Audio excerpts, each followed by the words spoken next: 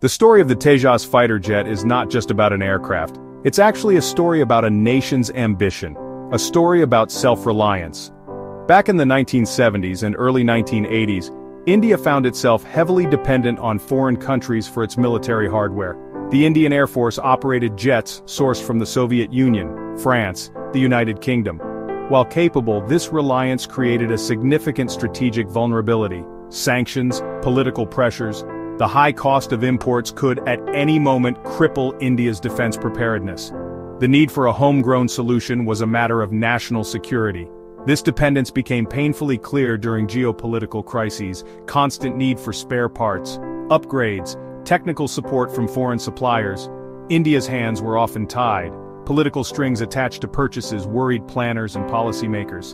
The IAF's aging MiG-21 fleet, the decades-long workhorse, was nearing the end of its life. A replacement was urgently needed.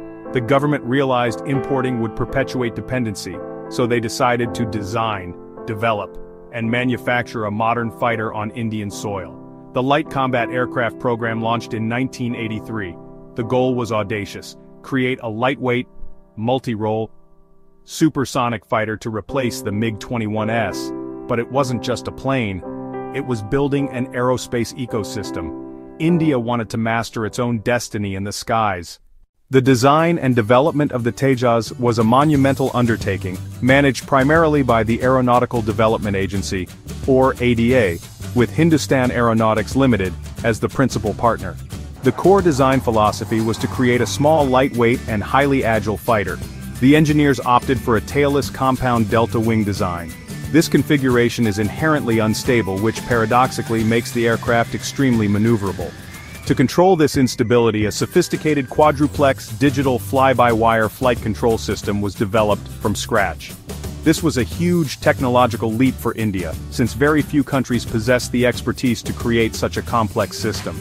The journey from the drawing board to the first flight was a long and meticulous process. Thousands of engineers, scientists, and technicians across various defense research laboratories and public sector undertakings were involved.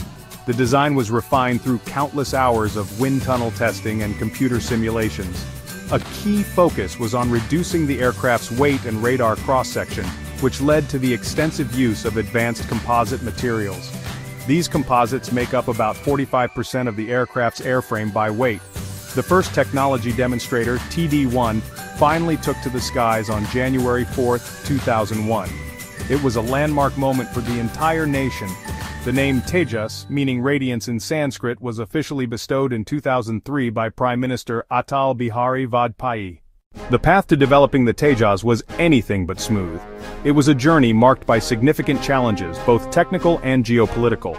The original plan involved developing an indigenous engine, the Kaveri, but the GTX-35 VS Kaveri engine project struggled to meet thrust and reliability targets. That failure forced the program to look for a foreign alternative. The American General Electric F404 engine powered the initial Tejas variants, a pragmatic move to keep the program alive. After India's 1998 nuclear tests, another major challenge hit. The United States imposed sanctions, cutting off access to critical components and assistance. Key systems were affected, starting with the fly-by-wire flight control system. Actuators for the flight controls were blocked. The multi-mode radar was also affected, but this became a turning point. Indian scientists and engineers rose to the occasion. They set out to indigenize the sanctioned components. That effort produced a homegrown flight control system, proof of resilience and innovation. Integrating avionics and weapons was another complex puzzle. A modern fighter is truly a system of systems. Radar Electronic Warfare Suite Mission Computer, various weapons. There were countless software glitches and hardware compatibility issues. Each new weapon or sensor demanded extensive flight testing and software validation. Despite the hurdles, there were major breakthroughs. A homegrown mission computer was developed. The R-73 air-to-air missile was successfully integrated. The Israeli Derby air-to-air missile was also integrated. Laser-guided bombs were qualified. The long road of the Tejas program ultimately created a robust foundation for India's future aerospace projects. When comparing the Tejas to other fighter jets in its class, it's important to place it in the right context. The Tejas Mech 1A is a light combat aircraft. Its direct competitors are platforms like the Sino-Pakistani JF-17 Thunder, the South Korean FA-50 Fighting Eagle, the Swedish JS-39 Gripen. These are all single-engine, multi-role fighters designed to be cost-effective workhorses. The Tejas holds its own quite well within this group, and in some areas, it even has a distinct advantage. It's not designed to go head-to-head with heavier, more expensive twin-engine fighters like the Rafale or the F-15. Against the JF-17 Block 3, the Tejas Mk-1A presents a compelling case. The Tejas boasts a superior fly-by-wire system, giving it exceptional agility and handling, especially in a dogfight. Its use of composite materials makes it lighter and potentially stealthier than the all-metal airframe of the JF-17. Both aircraft are expected to be equipped with active electronically scanned array radars. The Tejas integrates a more diverse suite of Western and Israeli avionics and weaponry, which are often considered more advanced and reliable. The Tejas is also designed for higher G limits, allowing it to perform more aggressive maneuvers than its Sino-Pakistani rival. The Swedish JAS-39 Gripen is often cited as a benchmark for lightweight fighters, but the Tejas proves that India can produce a fighter that is competitive with the best in its category. One of the most defining features of the Tejas is, honestly, its aerodynamic design. The tailless compound delta wing is not just for looks, it's actually the key to the aircraft's exceptional agility. This design reduces drag at supersonic speeds, which allows the Tejas to be very fast, while also providing high lift during takeoff and landing. Now, this inherent instability, which is managed by the indigenous fly-by-wire system, lets the pilot perform tight turns and rapid changes in direction that would be, well, impossible in a conventionally stable aircraft. This makes the Tejas a formidable opponent in a close-range aerial engagement, a true dogfighter at its core. Another unique aspect is the sheer extent of indigenization, especially in its electronic heart. The Tejas Mk-1A features an indigenous AESA radar named UDAM, a locally developed digital flight control computer, and an advanced electronic warfare suite. This level of self-reliance in critical mission systems is actually quite rare for a fighter program outside of the major global powers. It means India has full control over the software source codes, which allows for rapid and independent upgrades without having to seek permission from foreign suppliers. This sovereignty over its core technology is honestly a massive strategic advantage. The extensive use of composite materials also sets the Tejas apart. Approximately 45% of its airframe by weight and nearly 70% by surface area is made of carbon fiber composites. This is a higher percentage than many contemporary fighters. Finally, the Tejas is unique because it is tailor-made for Indian conditions and the specific requirements of the Indian Air Force. No weapon system is perfect, and a frank assessment of the Tejas reveals both significant strengths and notable weaknesses. Its greatest strength is undoubtedly its agility. Pilots who have flown it rave about its handling. The combination of its unstable aerodynamic design and a finely tuned fly-by-wire system makes it an incredibly nimble aircraft. In a visual-range dogfight, the Tejas can outmaneuver many of its contemporaries. This is a critical advantage in modern air combat, where the ability to point your nose at the enemy first often means the difference between victory and defeat. Its small size and composite-heavy construction also give it a lower radar signature compared to older fighters. Another major strength, particularly for the upcoming Mk-1A variant, is its advanced avionics package. The integration of an indigenous AESA radar, a modern electronic warfare suite, and a network-centric warfare capability puts it on par with the latest generation of 4.5 fighters. This allows the Tejas to detect and track multiple targets at longer ranges, employ advanced beyond visual range missiles like the Astra, and operate effectively in a dense electronic threat environment. However, the Tejas is not without its weaknesses. One of the most frequently cited drawbacks of the current Mk-1 variant is its relatively limited range and weapon payload.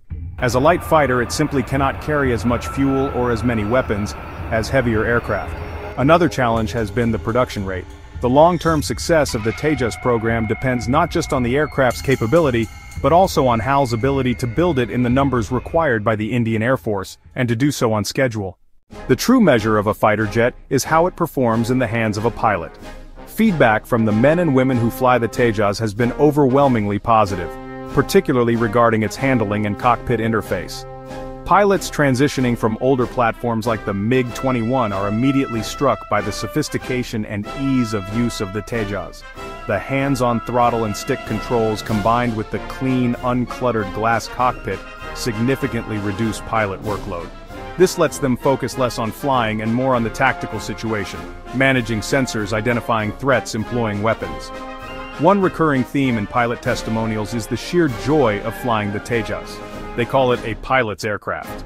Beyond its role with the Indian Air Force, the Tejas program has an even more ambitious goal: to operate from the decks of India's aircraft carriers. Developing a carrier-borne fighter is an order of magnitude more complex than a land-based version.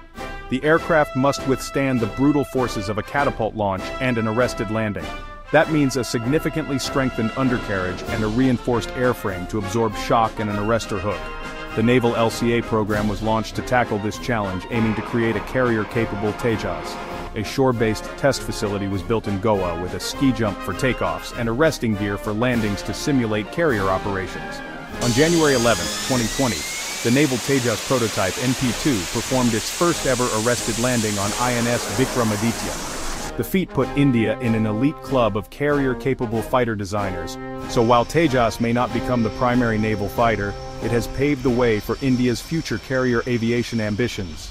The Tejas is more than just a fighter jet. It is a powerful symbol of India's journey towards Atmanirbharta, or self-reliance in defense. For decades, India was one of the world's largest arms importers. The Tejas program represents a decisive shift away from that dependency. It has proven that India has the scientific knowledge, the engineering skill, and the industrial base to produce a world-class combat aircraft. The program has created an entire ecosystem, fostering expertise in aerodynamics, material science, avionics, and software development. This human capital is the program's most enduring legacy, a foundation upon which more ambitious projects will be built. The future of the Tejas platform looks bright and expansive. The Indian Air Force has already placed orders for 123 Tejas aircraft, including the advanced Mk-1A variant.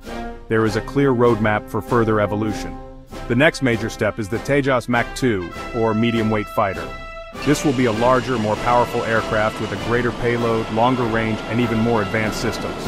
It will be powered by the more powerful General Electric F-14 engine, positioning it to replace other aging fighters in the Indian Air Force's fleet, like the Jaguar Mirage 2000, in the coming decades. The export potential of the Tejas is also beginning to be realized.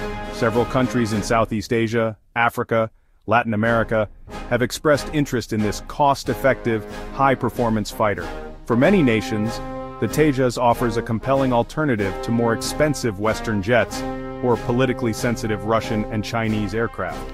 A successful export order would be a massive boost for Indian defense manufacturing, bringing in revenue and establishing India as a serious player in the global arms market. The recent display of the Tejas at various international air shows has generated significant buzz and positive reviews. Ultimately, the story of the Tejas is a story of national will. It is a testament to the idea that with persistence, even the most daunting technological challenges can be overcome. The radiance of the Tejas is not just in its name, it is in the future it has illuminated for India's defense and aerospace industry.